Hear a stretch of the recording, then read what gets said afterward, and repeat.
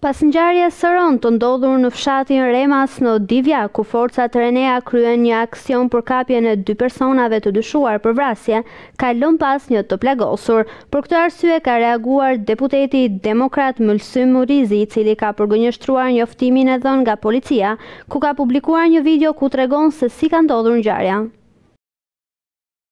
Mëngjesin e sotëm në fshatin e Reneas në Divjake ka mbetur i plagosur një 77 vjeçar pas aksionit të Reneas në banesën e tij, pasi dyshoi se në të fshiheshin 2 të kërkuar për vrasje. Sipas njoftimit të policisë, thuhet se pasi Haxhi Lika nuk u bin të thirrjeve të Reneas për të ulur armën, ata kanë qelluar në ajër, por në rrethana të përqarta ai është plagosur në kokë. Ndërkohë, deputeti demokrat Mulsym Murizi ka publikuar një video teksa një afërm i Likës tregon se si ndodhi me të vërtetë ngjarja. Një ngjarje e rëndë ka ndodhur